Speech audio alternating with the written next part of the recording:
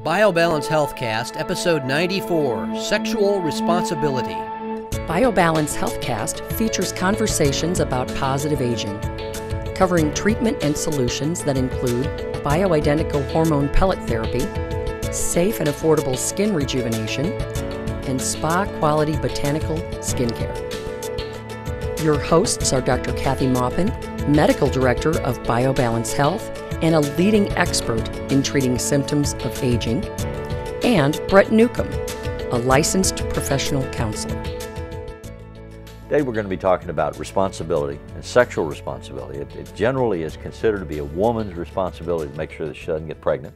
And so most of the research and focus over the last 50 years all the research and focus over the last 50 years has been in the direction of female contraception.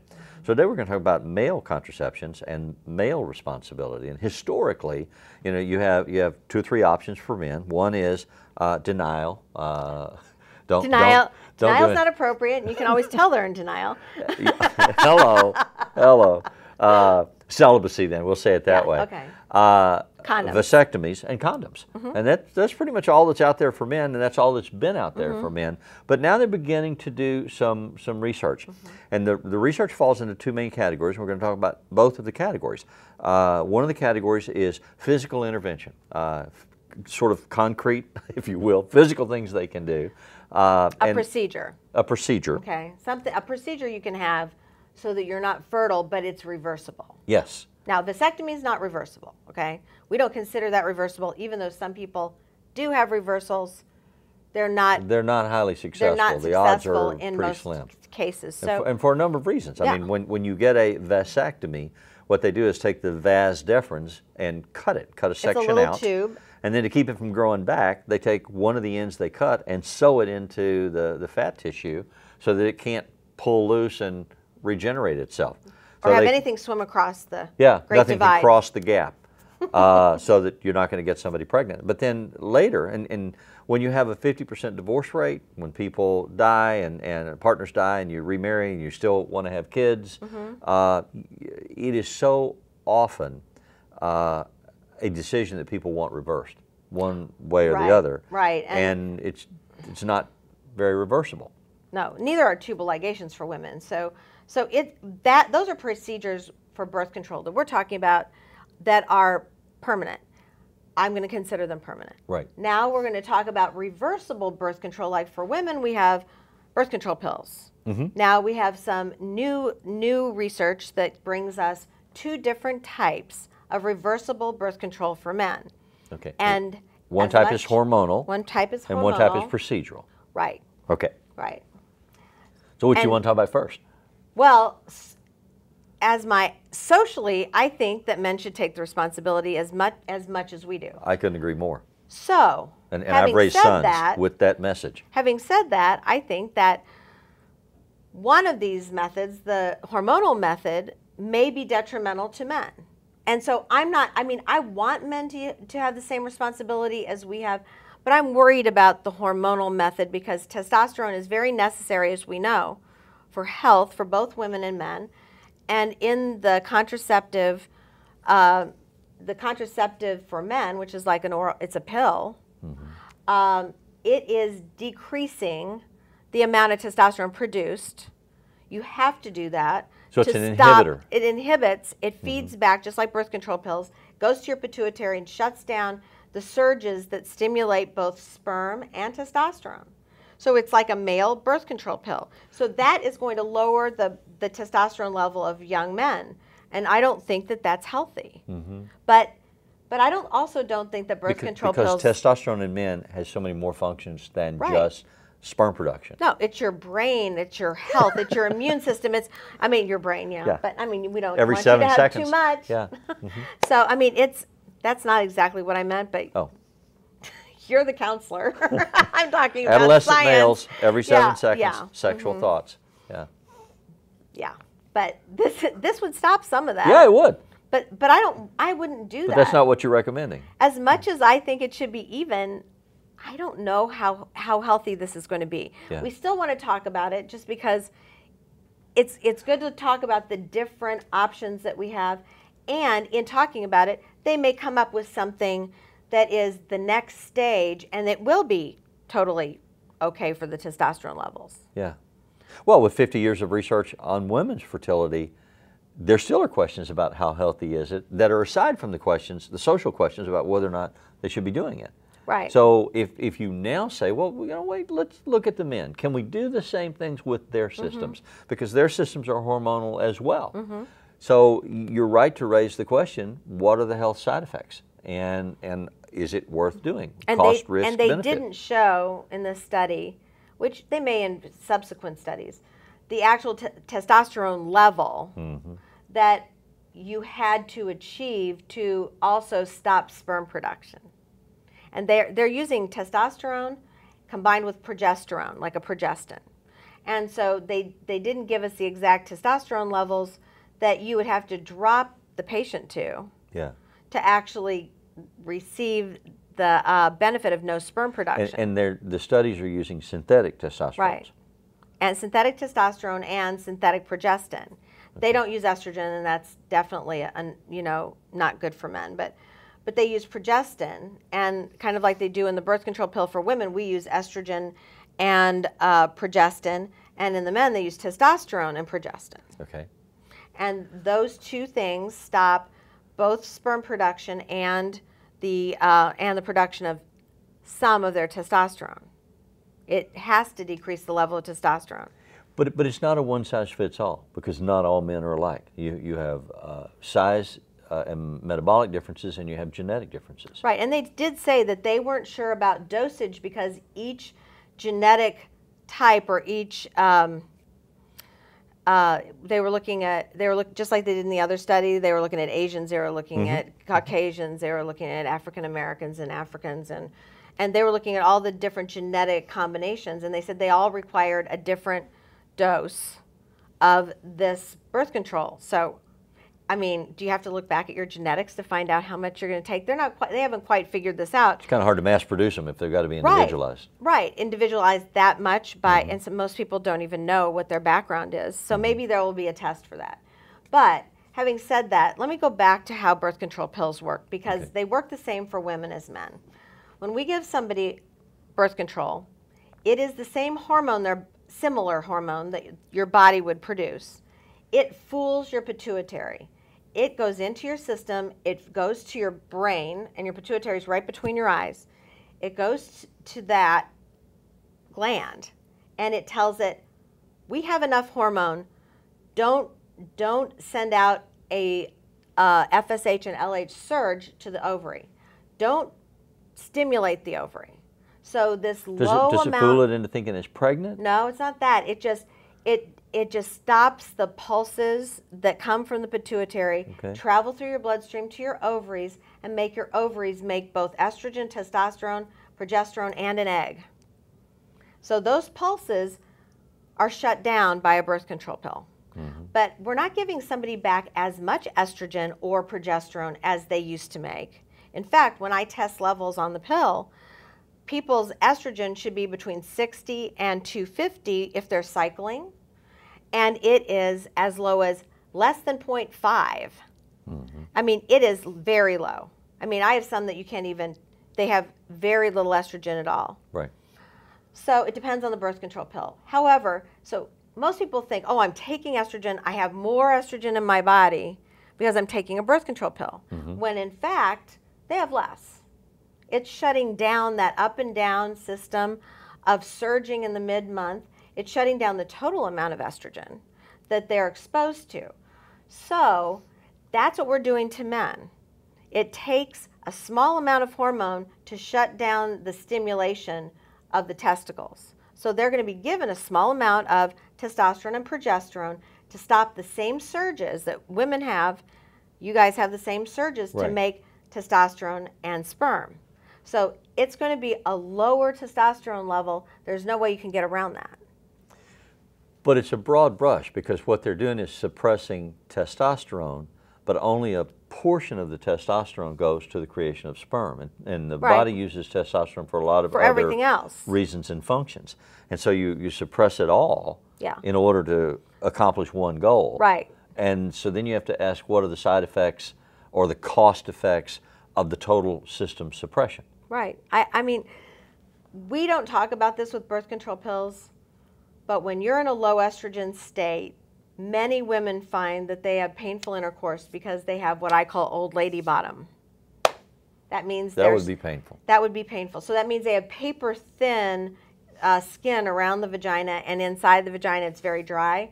So some birth control pills actually get you to such a low level of estrogen that it's like a breastfeeding vagina or an old birth control. It's too damn painful. I'm not going to do it. That's right. Well, that's one of the ways that it can work. That's not what we're looking for, and we don't.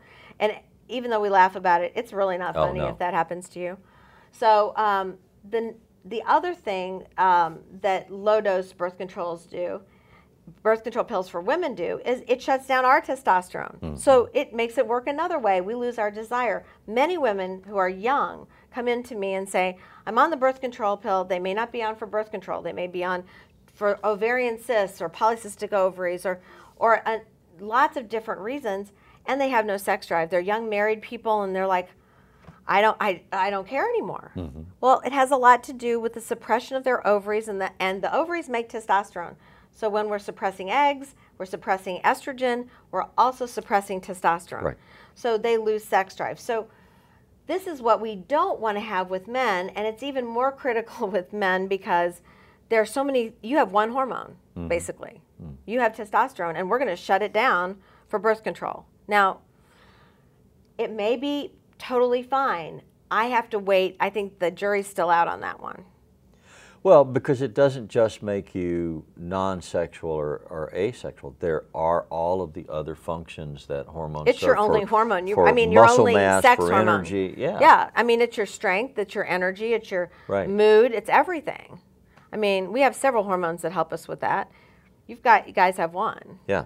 So, I mean, I will have to wait and see what the testosterone levels are when they test this.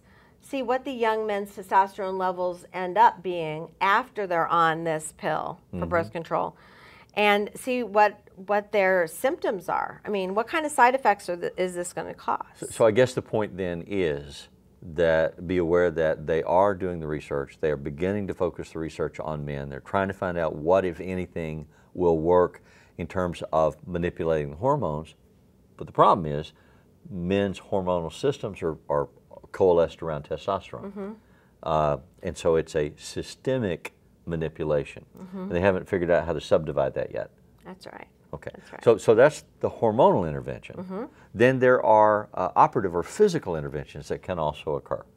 And those come in two forms, basically? Two forms. Well, three. One is the vasectomy. But that's permanent. Which is permanent. We're not talking about that today. Right. But one is a dissolvable gel that they inject into the vas, the same thing you would do a surgical procedure on. It's a reversible kind of injection to actually block the sperm from reaching the ejaculatory point. It blocks it in the vas. So it's like caulk. They put caulk, they inject some caulk into the vas. But it's reversible, and it's kind of a brilliant idea. Yeah, if it works. Yeah. And I mean, and so the jury's out on that too, but we want you to know that they're doing some research on this. And if it's reversible, that would take place of most vasectomies. And that the research is to determine, first of all, does it work? And then secondly, are there unknown costs that would occur? Does that lead to some other kind of side effect? But it doesn't seem to affect the testosterone levels at all. No, and it shouldn't, because the testosterone level really has to do with your pituitary gland and your testicles, and it doesn't really have anything to do with your vasectomy. So it's a way to pinch off or control the release of that one tube, and the rest of your chemical systems are okay. Are fine, but then you have to find out. They found a very favorable rate of dissolving it and having it open up and then be normal. So that we'll have to test a little bit more before I would go out and ask for that. Yeah. And I'm sure there'll be studies all over the country doing that. And is that a treatment that's available now, or is that just something that's being researched? This is in a research, and we're just giving you the hope for the future, basically. Yeah, I think the article mentioned the third-level clinical trials. Right, that means it's in medical schools, and they're doing the studies, and they're going to collect the data, but it may take a while to get the data on that. Yeah. And then so that's one. The other is something called an IVD as opposed to an IUD. Yeah. And what is that? And that is actually that's just well, IUDs. You have to know what that is first, right? Okay. Yeah. An IUD is a very small plastic or copper device that we insert into the uterus so that we can't implant. Or with the one, Mirena, the only one I have ever put in, Mirena has a little progesterone, so it has a little hormone on it, and it is in the uterus, prevents implantation, but really it prevents ovulation because the progesterone is right next to the ovary, and it stops it from ovulation, but it doesn't affect estrogen and testosterone levels. They're still normal. Mm-hmm. So it doesn't work like the pill does, but it has several ways of working. The progesterone stops up the mucus so that sperm can't get to the egg, and it's a device inside the uterus. It's as old as Egypt. Mm-hmm. In Egypt, they put pebbles inside the uterus, and that stopped implantation. And it also works on the ovary so you don't ovulate. So that's what it does in women. Now, they're using a device to put into the epididymis, which is that I do this because it's like a coil of tubes. And because she's Italian. Yes, and because I'm Italian. She does that all the time. Yeah.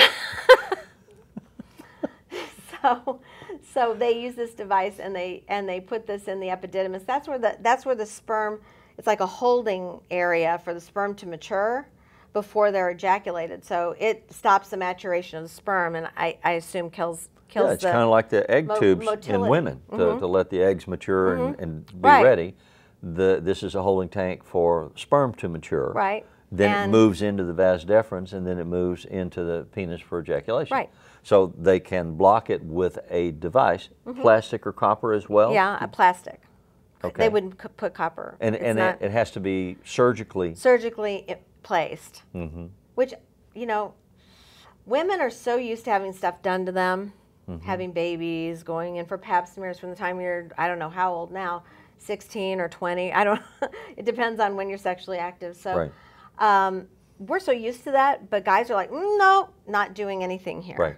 So we may have to have a lot of social changes to overcome that. Mm-hmm. But for someone who doesn't want to have a VAS and doesn't want to have something permanent, doesn't want to have something that messes with their body chemistry. with their chemistry, and also doesn't want to have their vas deferens blocked, because there's always a risk of it not being unblocked well, because the vas has to actually have kind of a peristalsis as well to push out the semen. Mm-hmm. So sometimes if you put something in there, it scars, and then it doesn't push as well. Yeah. So this would be an alternative to that. Plus, they're doing all of these things parallel because they feel the need to get men involved in birth control.